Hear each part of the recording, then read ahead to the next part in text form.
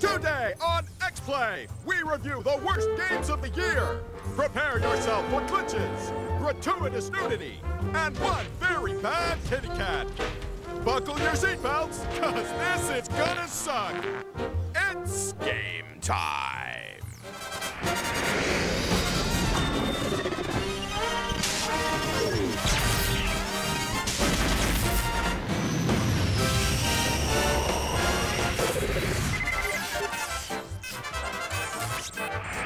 It doesn't get worse than this. It's Adam Dessler and Morgan Webb. Hello and welcome to X-Play's second annual Golden Mullet Awards. Today we shine a bright, unforgiving light on the worst games of 2004. The mullet.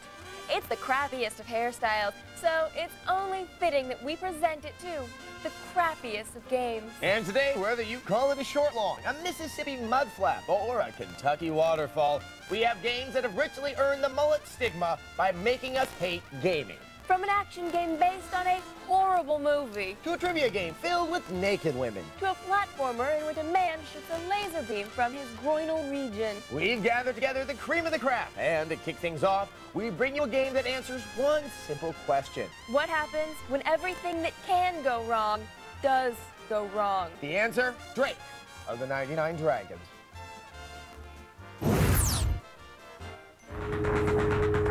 Many people ask, is Drake of the 99 Dragons based on an existing comic book? No, it's not. But if it were, that comic would suck. What was that? Okay, where do I begin? This is Drake. His skin pallor resembles moldy plasticine. He disfigured Jay Leno when he stole his chin, and his mouth is perpetually open as if he's as shocked as we are at how utterly crappy this game is. But he sure believes in himself. Nothing can stop me now. Drake is part of the clan of the 99 Dragons, except someone killed the other 98. This can't be. And he's kind of immortal or something. Drink, and you'll be strong. That's the key to immortality? The taste, bitter and sweet. Honestly, I don't know what's going on here. Do not fear. You can hear but are unable to move. The time has come. What is clear is that Drake holds a gun in each hand and runs around shooting at things willy-nilly. The tutorial teaches combat as running away in a circle while mashing on buttons. You're such a badass. This running and gunning is aided by auto-aiming. But not really, because it doesn't work. What you get is Drake chaotically throwing his arms every which way like some homicidal semaphore session. Nothing can stop me now. Look at this. Am I hitting anything? What's going on? In case you've recently gouged out your eyes and are just listening to the show, this game controls horribly. Running up the stairs is an effort. Running is an effort. The capper of this melange of mind-bogglingly bad decision-making is that depressing the left control stick slows time. You will slow time a lot by accident as you frantically attempt to make the controls work. Though it is useful for gunning down small Chinese ones. Nothing can stop me now. And then there's the camera. You get the sense the camera's constantly looking for a better game to depict, because it's not interested in you. Before it slips my mind, let me mention the graphics. At first, they seem interesting. Then you realize they're not. Drake himself shifts from animation to animation so abruptly I thought I was having a seizure. Then I realized it was my brain trying to shut down because it couldn't withstand the massive suck emanating from this game. So yeah, pretty much there's no reason to buy this game. No reason to rent this game. No reason to say any more about this game. But I have some time to kill.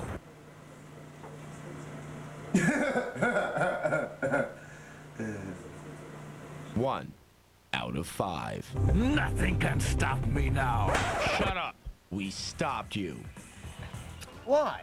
Why make a game in which a man's arms flail wildly like an air traffic controller attacked by bees? Well, sometimes Adam flails wildly, but only because he's trying to get away from games that are this terrible. Drake of the 99 Dragons, this golden mullet is for you. Of course, badness doesn't just plague the bigger consoles. Sometimes it strikes the smallest and most innocent among us. The Game Boy. Sure, it's hard to imagine cramming a boatload of suckiness into one tiny handheld, but the folks behind Advanced Guardian Heroes managed to do just that. Here's our review. Advance Guardian Heroes is a game so devoid of anything good that one has to make up new words to express how crap it is. Like horrendous gustating, baka kakalaka, or scrotagonal. If you're not looking for an excuse to smash your precious portable plaything, a few minutes with this game might convince you to hop on the next plane to Japan to punch each and every programmer in the eye. A follow-up to a 1996 Saturn title, Advanced whatever it's called, is a wreck. It has something to do with Soul of Hero, some zombie who helped defeat the Chaos, a bunch of souls. You must be Soul of Hero from another world. Let's fight! Before you figure out much more, you'll probably take the game out and bury it. The simplistic graphics say, kids game from a couple years ago. The maddeningly difficult gameplay, even set on easy, says kids on Ritalin. The counter-laden combat drains all fun out of even reliable beat-em-ups. Let's crush him with the Forbidden Agent spell with difficult counter timing! And the English translations are so atrocious, even the freaking tutorial is too hard. If you can't run homing move, that can be launch stopping anything in the air. Even if you defeat me, you will come with me to the hells. What will you do? How about quit playing?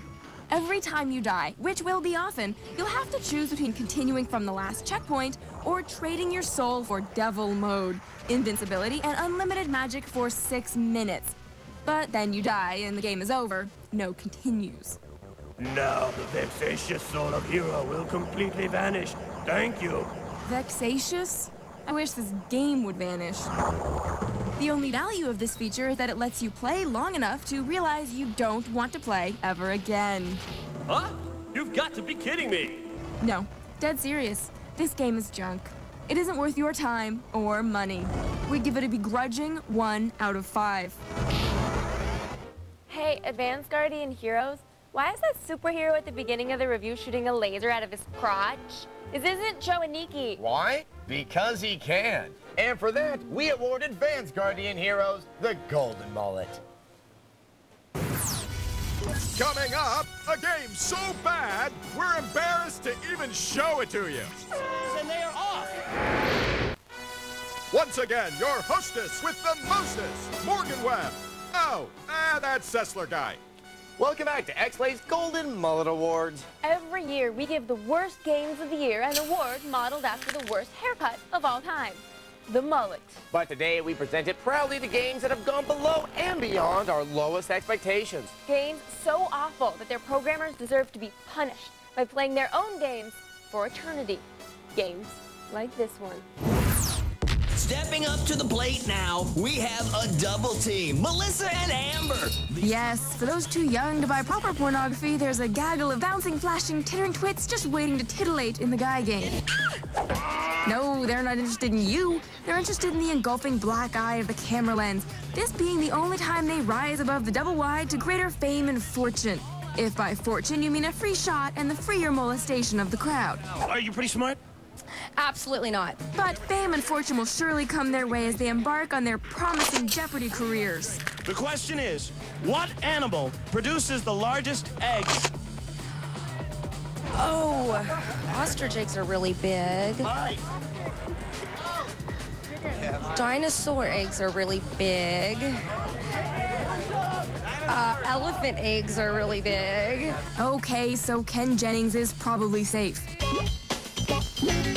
Though the men don't exactly come off like geniuses either. Do you have a Band-Aid? Because I fell and scraped my knee when I fell in love with you. Ooh. How many times you been late? 14 times, dude. Like, it's no thing. 6 times, like, it's no idea. There's 4 basic rounds. In the first, you answer trivia yourself. Then you can earn bonus points by guessing if these bouncing bubbles will pull the right answer out of their cirrhosis-inflicted brains. If they get it right, well, then they're off the hook for this round. Like, you got away from me. You got away from me. I tried to make him difficult, guys. I didn't mean to do that to you. If they get it wrong, then off with the much-needed pink glitter bandeaus. 3! The more bonus points you get, the more uncensored the rewards. But that doesn't matter here, because for the sake of Colin Powell's nepotistic progeny, we can't show the naughty to the kiddies. In the second round, you participate in some sort of ball-oriented activity. In the third round, it's back to trivia for you and the ladies. You can earn more bonus points by figuring out which of the dumb answers they actually came up with. Unrestricted Legion. It's pretty safe to go for the absolutely dumbest answer of them all. What is the capital of Wisconsin? Well, I'm gonna go with I don't bleeping know. Then, in the fourth round, you pick which lady will successfully complete a challenge, the primary goal of which is to make them jump up and down. They get extra points for going topless. Wow, extra points? How could they resist? If you win, you get a strip show. You can tell these ladies are paid for their services because they don't jiggle. So it's basically not a video game. It's Trivial Pursuit with boobs. So if you think Girls Gone Wild is the best thing ever, then you'll like this game. For everyone else on the planet, the guy game gets a 1 out of 5. I'll do my best not to give you a hard one. By the way, who is this tool? Why is he talking? Why is he so short? And to think, for the same amount of money it cost to buy the Guy game, gamers could have bought lunch at Hooters. Hey, Guy Game, for combining awful gameplay with stupid drunken people, you more than earned this golden mullet. And you also ensured that most of the people playing your product actually have a mullet. Way to go. Up next, proof that not just the Catwoman movie sucked.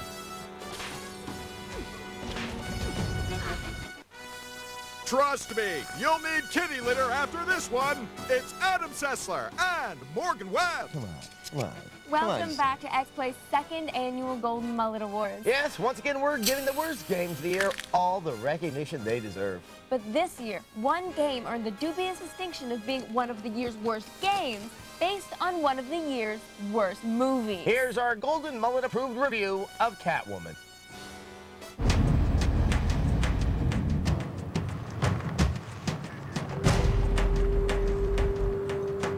Okay, let's cut to the chase. Is it possible that the Catwoman game could be worse than the Catwoman movie? You want to play my game? I mean, this looks really cool, right? Just like Prince of Persia. If Prince of Persia sucked. We all knew that someday EA would release a bad game. It was inevitable, and Catwoman is that game. You're in for a whole world of hurt. Yes, like a cat box full of clumpy kitty litter, Catwoman just keeps serving up feline fecal matter. Where do I begin? With the stupid cat costume? The one that's supposed to make us think fighting crime in open-toed heels is a good idea? Or with the repetitive gameplay, which finds Catwoman either swinging around a pole or kicking men into trash cans, or barrels, or car trunks. Or how about the Oscar-caliber voice acting? I am Catwoman. Nah, let's start with this. The worst cutscene in the history of superhero games, which shows Academy Award winner Halle Berry making out with a cat. Is anyone else creeped out by this? But Adam, you whine. Isn't there something redeemable about the gameplay? Well, yes, there is. Because in a shockingly innovative move, EA has created a game where you can smash crates and make barrels explode. Plus, Catwoman gets to go on exciting missions, like this one. Look for Midnight Scent Trail. Wait, don't scent trails occur when animals shoot musk out of their... Never mind. Then again, if sniffing hormones isn't your thing, you could always commit a burglary in a Eurotrash dance club, because people hide their good jewelry behind the strobe lights. Who do I have to whip to get a drink in this place? Of course, Catwoman doesn't always follow scent trails. Sometimes she fights things like defenseless trash bins. But what she really loves is getting punched in the back of the head. The analog controls are so imprecise, you'll spend most of the game getting tagged in the cranium or flailing your whip in the wrong direction. Or you could just run around like a tool. That's what I did. It's like breakdancing, only worse. And don't get me started on the bad camera angles. Where am I going? Why is my head missing? How long before I throw up? Oh, stop spinning, please. Of course, there are redeemable things about this game. The graphics, for one, are beautiful. And if you set down your controller and wait a while, an incredibly creepy cutscene of Halle Berry licking herself will start, which means that this is one of the only games that's more fun when you're not actually playing it. And that's why we at X-Play can only cough up a 2 out of 5. The fact that this varnished turd of an action title came to us from EA, the developers behind innumerable great games, leaves us scratching our mullet-clad heads. EA, we know you were just taking a paycheck on this one, but did you have to make it so bad? We have a modest proposal. Let's take back Halle Berry's Academy Award and replace it with this golden mullet. 'Cause girl, you sure earned it. Yeah. Up next, we scrape the bottom of the barrel, and oh man, is it nasty. Nothing you have seen before can prepare you for Adam Sessler and Morgan Webb. Welcome back to X-Play's Golden Mullet Awards. Today we singled out the worst games of 2004 and presented them with the little trophy that reeks of shame and failure, the golden mullet. But now, we look deeper at games that are so bad they are the lowest points in this entire console cycle. Tremble in their presence. Welcome to Games You Should Never Buy. Great job. Where we save you cash by pointing out what's truly deplorable and intolerable in the world of video games. First up is Barbie Horse Adventures. Most would likely pass this one up based on the title alone, but we're here to warn the little girls out there who might be ensnared by its barn-infested charms. You play as Barbie, who goes on a summer vacation to a horse ranch with her politically correct pals. Look out, nature. Here we come. Yeah, look out for these litter-strewing suburbanites. Welcome back, girls. As luck would have it, the horses escape the very day Barbie shows up, and it's up to Barbie to rescue them. And Barbie just loves horses. You're a good girl. You're such a good horse. Good girl. As you might expect, you can change Barbie's outfits. Press the A button to choose a different jacket. Now Barbie's found the ultimate accessory. Let's make our horse look extra special. What? No horse blankets to match Barbie's gear? For shame. You can even change the horse's tail for whatever reason. I wonder how long that tail will stay white. Our horse is getting really dirty. We'd better wash her off. During your trials, you'll come across dangerous creatures like this lightning-quick porcupine. We need to time our run past the porcupine. And all horses like skunks. We're almost out of trust on the friendship meter. Run away, Barbie! Run away from the dangerous skunk! Oh. The rest of the game consists of Barbie collecting coins, opening chests, and using her cell phone in the woods. Christy, Barbie here. But she's a tough old broad. It's no wonder most girls don't like video games with dreck like this being pushed on them.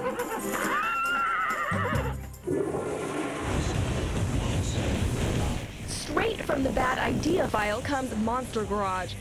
If you watch any amount of television, your chances of avoiding Jesse James, the gearhead behind the show, aren't good. The game takes actual challenges from the show and asks you to complete them, which means transforming vehicles into crazy contraptions. This week's challenge, take a 1968 Ford Bronco and turn it into a 1968 Ford Bronco. As popular as the show is, this game isn't going to make any new fans. You begin by buying parts. Everyone knows how men love to shop. Once you have the parts, you can enlist the services of all-star wrench monkeys to do some of the dirty work. But you have to do a lot of it yourself. Who needs Ninja Gaiden when you can unscrew bolts in Monster Garage? Things get really interesting when you're asked to remove body panels. And the excitement becomes uncontrollable when you get to weld. Sorry, Monster Garage. The only people interested in this game will be too busy working on real cars. Last, and most certainly least, is Big Rig's over-the-road racing. Yeehaw! Hands down, this is the worst video game to ever be released. Really. It's supposed to be a racing game, but you don't really race anyone. Oh, your competitor is there at the starting gate, but he's not going anywhere. At least you're sure to win the race every time. Yes, I are winner. Objects in the way? No worries, you can drive right through them. Why bother crossing a bridge when you can fall right through it? Tired of following the beaten path? Why not just leave the game world altogether? At least you can come back. The box says to get ready for CB talk and convoy roll in action. But there's no CB, or any sound for that matter. And the last time we checked, one rig does not equal a convoy. there you have it.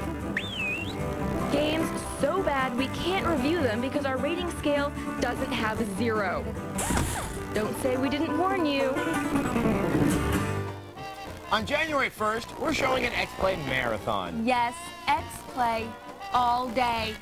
I'm so sorry. So go online now to vote for the episodes you want to see. G4techtv.com/xplay. Goodbye. Good night. Mullet.